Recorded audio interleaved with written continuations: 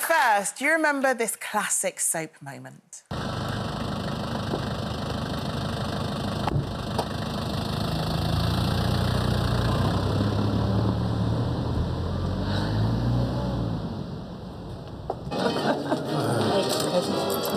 Nobody gave us a send-off, did they? No, I'll tell you for why. Of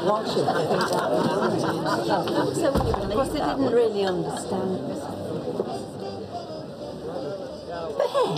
Correct. Give that girl a coconut. It's amazing. And it's, honestly, there are so many classic Julie Goodyear moments with her playing Bet Lynch in Corrie. Now, her husband, Scott, has spoken out today about her dementia diagnosis, saying he misses his fun-loving wife, her larger-than-life personality that brightened up everywhere she went, the smile that lit up the room. He went on to say, now the lipsticks and makeup go unworn and clothes go unworn, especially the leopard print. You know, dementia's hard, isn't it, today? Isn't it ironic that we've had two of the most loved, huge fictional landladies, Julie Goodyear, Babs Windsor, both married to wonderful men called Scott, both telling the same sad story. And I think it's more... It's not sadder, but it's more noticeable when you have such huge personalities like both Barbara and Julie have had. You notice the decline so much more. And I think that anybody who has, who does or has loved somebody with any of the... Apparently, there are something like 72 forms of dementia. There are so many different forms of it. They say that they often mourn... They say they often mourn the person sometimes years before they've actually died. It's such a horrible disease, and something that I don't think any of us are untouched by in our lives. I mean, Judy, you've been through it, haven't you? Yeah, my mum, unfortunately, had dementia and passed away from dementia, and honestly, it took me years, up to now, still even thinking about it, because you just, like you said, you lose the person. All the things that we do, like what I do, my face, you see that kind of disappear, and you just have this show, and it's so heartbreaking. All the things that you know about them and you love about them, see that them disappear, and they're gone. And there's different things in dementia. With my mum, you know, there was a period where she's just stopped talking, so I didn't hear my mum's voice for at least a couple of months before she passed away, and that really hurt me.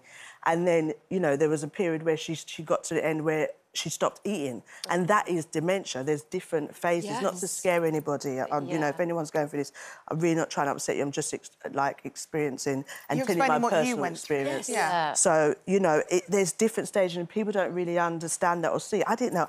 Understand anything about dementia. Well, they think of it like just as Alzheimer's and the loss of memory, but my friend's husband is only 63, has aphasia, which is what Bruce Willis has got. That's more personality changes and loss of speech. Yeah, personality. So the loss of speech, the lack of being able to communicate while still actually quite lucid here, the fact that you're sort of trapped in this body that it's awful. When we went through it with my granny, I really identified with what you said about the bereavement starts before the person passes from this world, because you've lost that person essentially.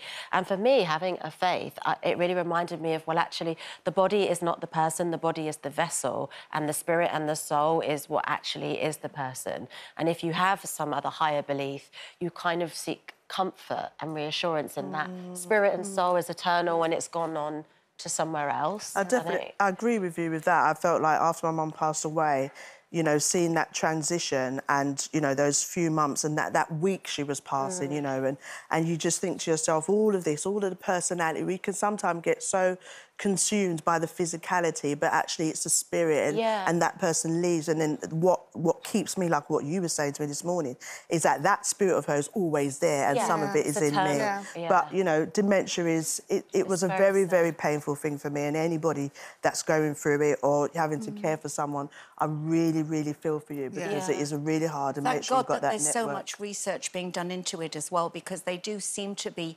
Every day we read something about them. They seem to be moving closer with at least some kind of drugs that are, you know, being trialled quite successfully. Have you heard about the tips? I started doing reformer Pilates, a lot of balance, a lot of core, and my teacher told me that you should try to use your non-dominant hand.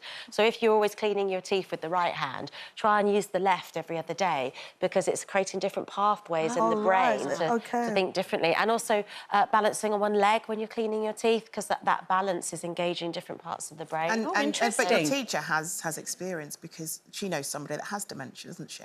My teacher? Yeah. Possibly, yeah. I think she had someone that had gone through it in her family. Yeah. And so I wouldn't have thought of doing that at all. I wouldn't have. Yeah. Start working your brain. But it makes sense, doesn't it, to start using those muscles that you don't normally muscle. Yeah, I mean, it's hard. It's terrifying. One of my best friends, her mum is going through it, and I think the most difficult thing for the family is seeing someone who had this huge personality that shone up, you know, shone in a room, lit up a room, suddenly sort of diminish. And when I last saw her, when I took Alfie to go and see her, she was just really quietly sitting by the table, and that's not a woman that I recognise in the 20 years that I've known her. Yeah. And it is quite hard for them to live with that every day. So as Julie said, you know, if you're going through it at the moment, we know it's hard. It is difficult. So we are thinking of you, especially